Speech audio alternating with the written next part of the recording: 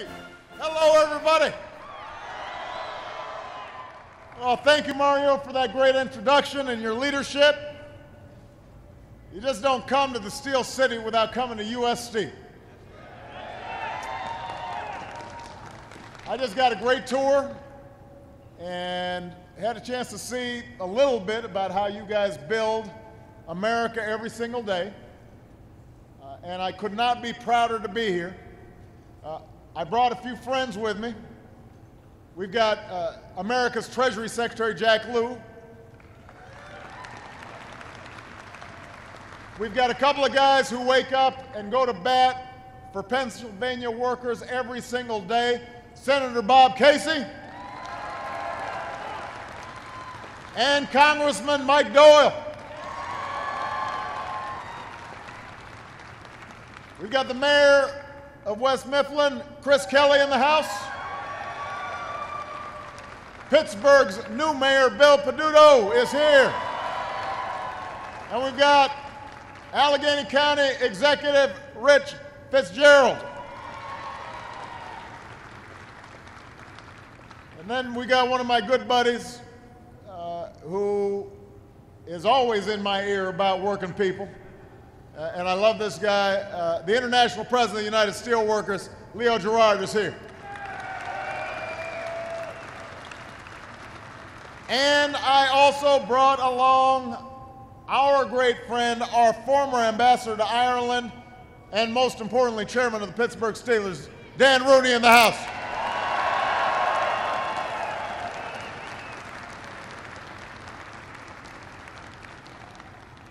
And most of all, it's great to be here with the men and women of U.S. Steel.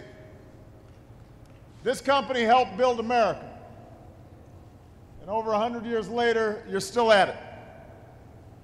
You forge the pipes that transport cleaner burning natural gas. You manufacture the lightweight alloys that our automakers use to build fuel-efficient cars. You're part of one of the great turnaround stories of this economic recovery, the rebound of the American steel industry. And look, you know, just every time I go to a steel plant, I remember being a steel worker is hard work. But every single one of you is doing your part to make the country stronger.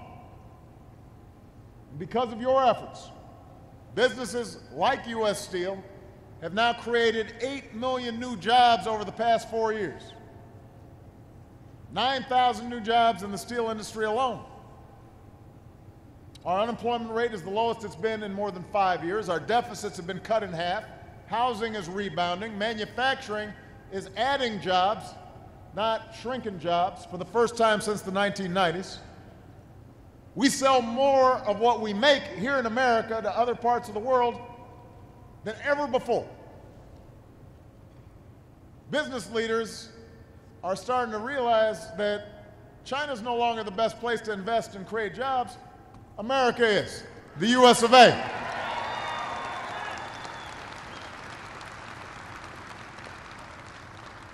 Which is why I said last night, I believe this can be a breakthrough year for America. After 5 years of hard work, after everything we did to dig ourselves out of the worst recession of our lifetimes, we're better positioned in this 21st century than any other country on earth. And the question I posed to Congress yesterday is whether folks in Washington are going to help or they're going to hinder the progress we've been making. Whether they're going to waste time creating new crises that slows down our economy, or they're going to spend time creating new jobs and new opportunities.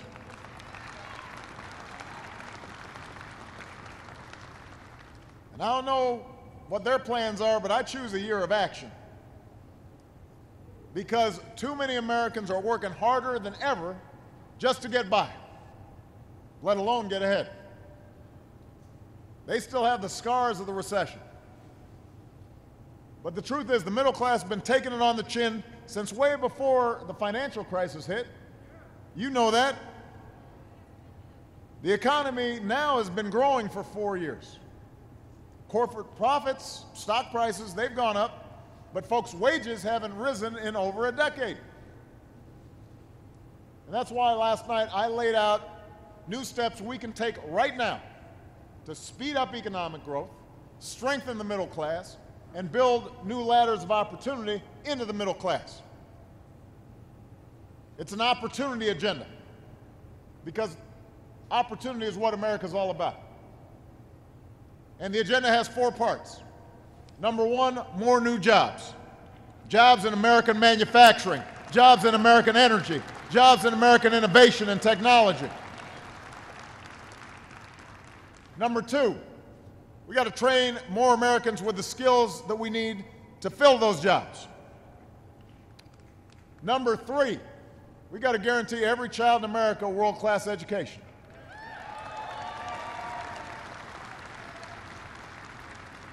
And number 4, we got to make sure hard work pays off. Now, some of these ideas that I presented last night are going to require Congress to pass legislation. But America doesn't stand still. U.S. Steel hasn't stood still. I'm not going to stand still. So wherever I can take steps to expand opportunity for more families, regardless of what Congress does, that's what I'm going to do. Because I am determined to work with all of you and citizens all across this country on the defining project of our generation, and that is to restore opportunity for every single person who's willing to work hard and take responsibility in this country. That's what I'm committed to doing.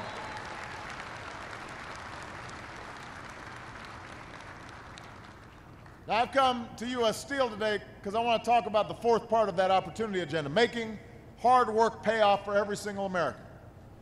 Making sure jobs pay good wages, making sure affordable health care is there when you need it, making sure that after a lifetime of hard work, you can retire with some dignity.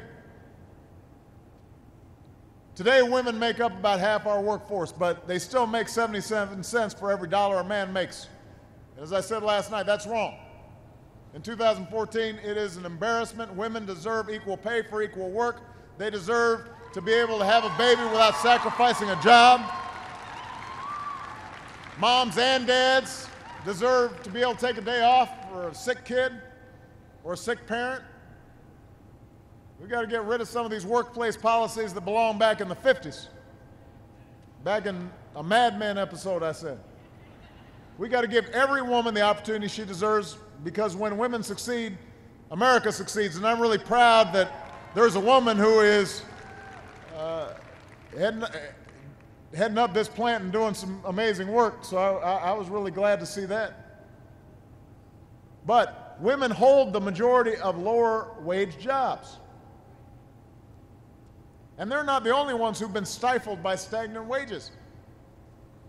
The truth is, wages and incomes for the average working American haven't gone up. Even though the economy is more productive, even though it's grown over the last 2 decades, the average person's salary, what they're taking home, their paycheck, it hasn't really grown. Now, Americans understand, we all understand, some people are going to earn more money than others. And we don't envy anybody who achieves success through their hard work. That's what we want for our kids. You know, Michelle and I were talking. Michelle's dad was a blue-collar worker. Worked at a water filtration plant in Chicago. Her mom was a secretary. My mom was a single mom. When we were growing up, we weren't worrying about what rich people were doing. We weren't going around saying, oh man, you know, we don't have caviar for lunch, and we're not you know, vacationing down in, you know, some fancy place. We don't begrudge success of other folks, but we did expect, and I think most Americans still expect, that if you work hard, you should be able to make it. You don't have to make it the way some folks make it, but everybody should have enough to feel some security. And Americans overwhelmingly agree that nobody who works full-time should ever have to raise a family in poverty. If you're doing your responsibilities and working hard, you should be able to pay the rent, buy food, look after your family. Now today, the federal minimum wage doesn't go as far as it did even in the 1950s. And that's why some states and cities are raising their minimum wages on their own, and I support their efforts. And as I mentioned last night, as chief executive, I'm going to lead by example. In the coming weeks, I'm issuing an executive order requiring federal contractors, folks doing business with the federal government, pay your federally funded employees a fair wage of at least $10.10 an hour, because if you cook our troops' meals or you wash their dishes, you shouldn't have to live in poverty.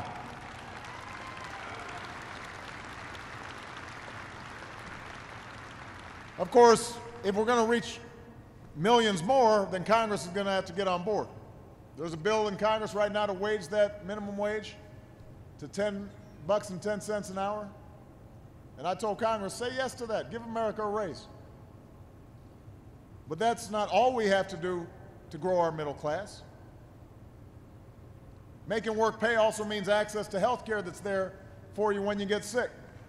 Now, the good news is if you work here at U.S. Steel, I know you've got good benefits. And that's why I'm a strong supporter of unions, because they fought for those benefits.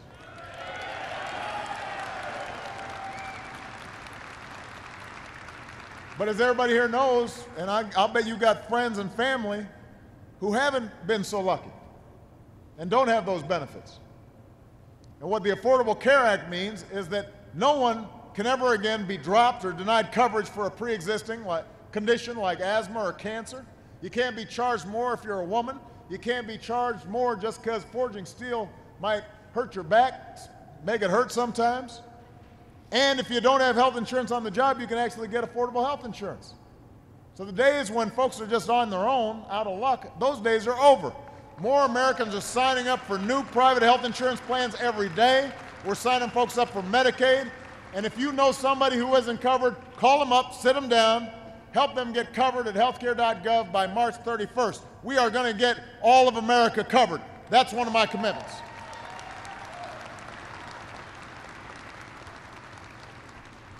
And finally, and that's what this little desk here is about, there's another thing we can all agree on.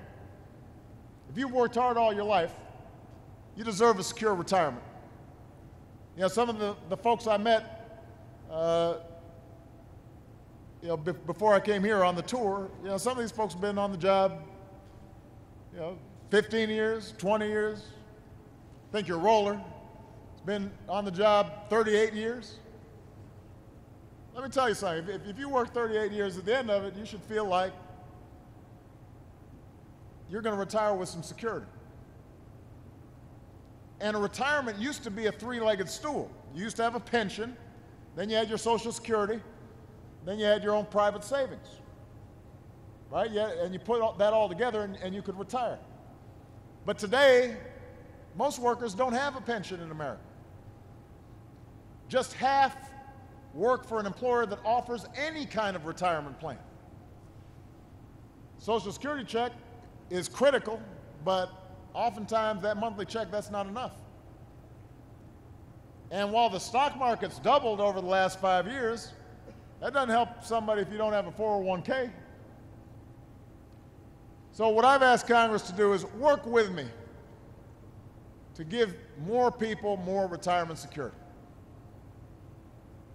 Let's fix an upside-down tax code that right now gives the wealthiest Americans big tax breaks to save, but does almost nothing for middle-class folks, doesn't give them the same kinds of tax advantages. That's not fair.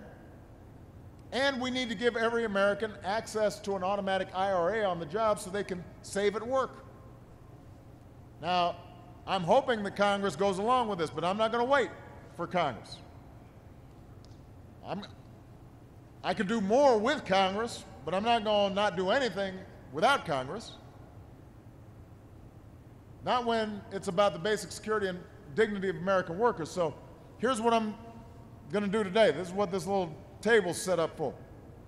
I'm going to sign a presidential memorandum that directs the U.S. Treasury Secretary, Jack Lew, to create a new way for working Americans to start their own retirement savings. And And as soon as I sign this, Jack Lew will get the memo. He's right here, so I'm going to be able to just say, here's your memo. And we're calling it MyRA. Not IRA, MyRA. And what it is it's a new type of savings bond that we can set up without legislation that encourages Americans to begin to build a nest egg. And it's simple. Workers can contribute through automatic deductions in their paychecks, just like those of you who have an employer-sponsored pension fund can do.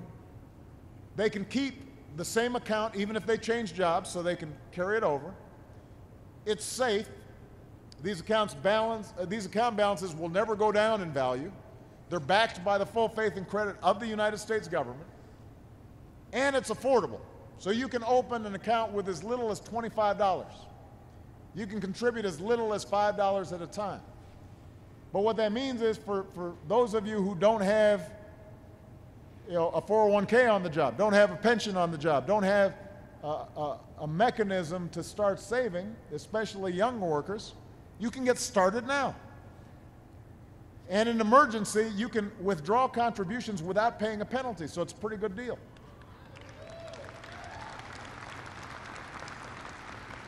And what I'm hoping is that working Americans will take a look, because I want more people to have the chance to save for retirement through their hard work. And this is just one step that we can take to help more people do that. So this is the opportunity agenda that's going to help restore some sense of economic security in this 21st century economy. We want jobs that are more plentiful. We want skills that keep you employable. We want savings that are portable. We want health care that's yours and it's not going to be canceled when you really need it. We want every American who works hard and takes responsibility to retire with dignity after decades of honest work. These are real, practical, achievable solutions to help shift the odds back a little bit in favor of more working and middle-class Americans. So if they work hard, they can get ahead. And they can leave something for the next generation. And that's something that U.S. Steel knows a little bit about. For over 100 years, people throughout the Mon Valley and across this country have been punching in at plants just like this one. You've been keeping the furnaces blasting, keeping the cold mill rolling, carrying on the tradition of hard work and determination. We've got 2-3 generation steel workers at this plant right here. And I know for a lot of you, this is more than a job. This is a team. This is a family that you're proud to be a part of. Now, Robin Burke is with me today. Decades ago, her granddad worked for Union Switch and Signal in Pittsburgh, making parts for railroads. Her dad worked for U.S. Steel for over 30 years, rising to plant manager. Robin's been a safety manager here for 23 years, and I want to share something Robin said. She said, when I was growing up, I would think about what my grandfather and father did for a living, and I always thought my brother would be the one who got to work here. But it ended up being me. Women before me maybe didn't have that opportunity. Now, Robin's dad, Bernard, who just passed away a little more than a year ago, he was full of pride for this company. He used to say, when we bleed blue, the color of U.S. Steel. So that pride has run across generation. That's the pride that built this company. And that's the pride that built America. That's the spirit we all need today. That's the resilience, the grit, the determination, and the optimism that keeps the American dream alive, not just for this generation, but for future generations to come. That's what I'm going to be fighting for this year, just like I was for the last 5 years and for the next 3 years. And I expect all of you to join me in making sure that we deliver that promise to the next generation. And now I'm going to sign this bill. Thank you. God bless you. God bless the United States of America.